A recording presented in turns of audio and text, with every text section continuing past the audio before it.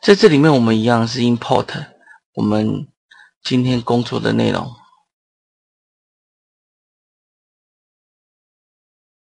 那一样我们就直接 open。这次我们来看一下我们的这个立面的部分。我们眼前这个立面的部分呢，就是现在眼前看到的这个柜子，它有点悬空，然后呢中间是中空，然后再是上面这一层。所以这个地方呢，我们可以去查看它的尺寸。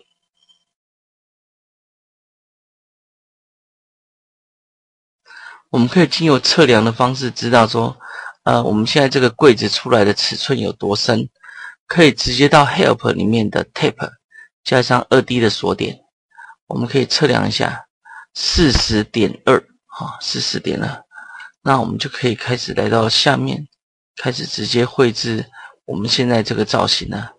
这造型外面其实都有勾这个线板，所以说我们直接在这里绘制下面这个造型就行了。然后为了让这个造型看起来能够明显，我们所需要的都是用倒角的。那我们简易的先做下层的这个部分，先画出第一个矩形，再画出第二个矩形。这两个矩形必须 attach， 所以说叠加可编辑的运行线 add spline， 然后直接去做一个 attach mute， 合并另外这个矩形。如果挤出的话，那就只有垂直挤出。这次我们要下的是 bevel， 那我们可以给它第一层的高度 39.8， 第二层高度我们给的是 0.2， outline 负的 0.2， 这样子我们在我们的边缘做出这个倒角来。那这个造型我们的造型边就有一个 0.2 公分的倒角，到时候我们的缝才可以轻松的做出来。好，那我们回到我们的 top 继续做后面的这一块。那这里面呢，我们就可以直接先做矩形 2D 的锁点，1、2、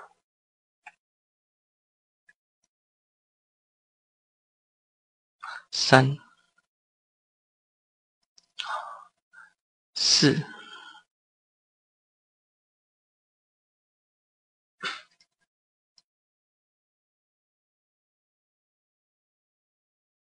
5、6、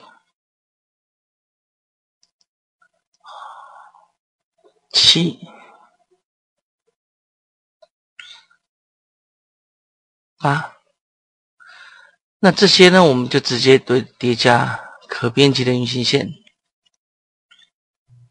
然后 attach mute 后面的这7个矩形，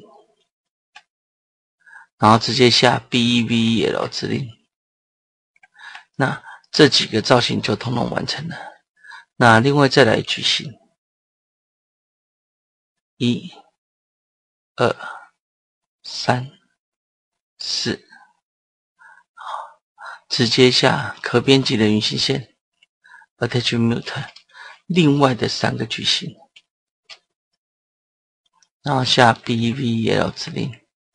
这样子我们这个下层的柜子几乎全部就都完工了。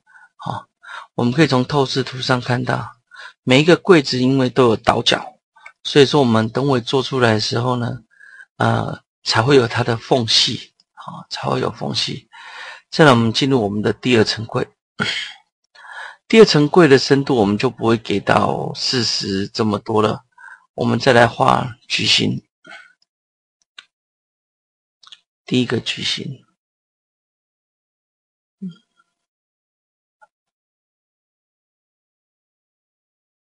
然后再来画第二个矩形。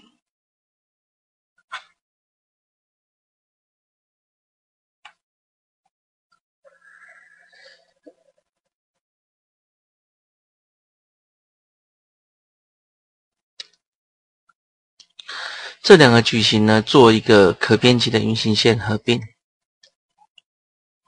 然后呢 attachment 把最外层的这个矩形把它合并起来，这样这外框就完成了。那下 BVL， 这一次我们只给到 29.8， 这样总共就是30，总共就是30，外框就有了。那再来是内层的部分，内层的部分我们直接画出矩形，然后直接下 BVL， 那里面层就完成了。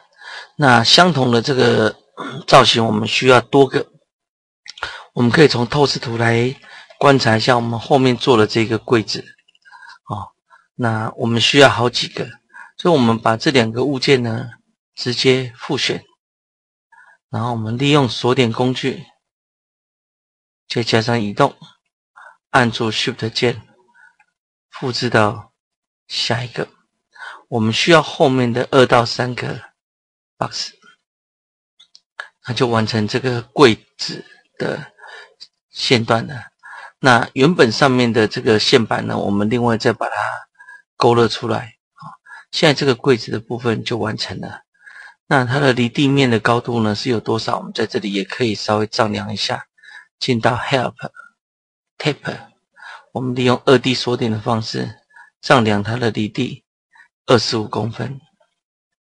眼前这些柜子我们就要把它复制到我们刚刚的模型里面来。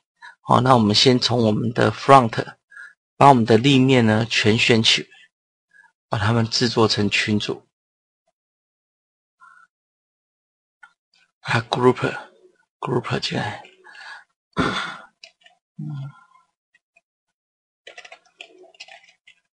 它名称叫 Kit Box， 那我就可以直接把这个档案呢 Save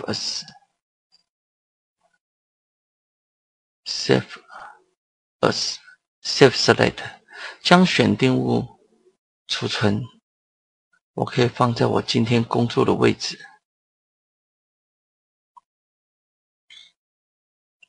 Kit Box，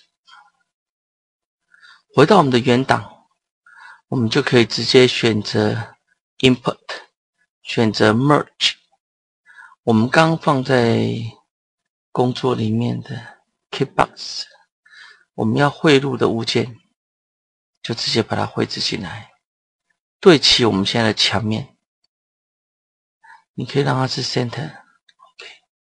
那我们再来就是对它旋转90度。那我们向外拉伸，那就可以看到我们现在的柜子了。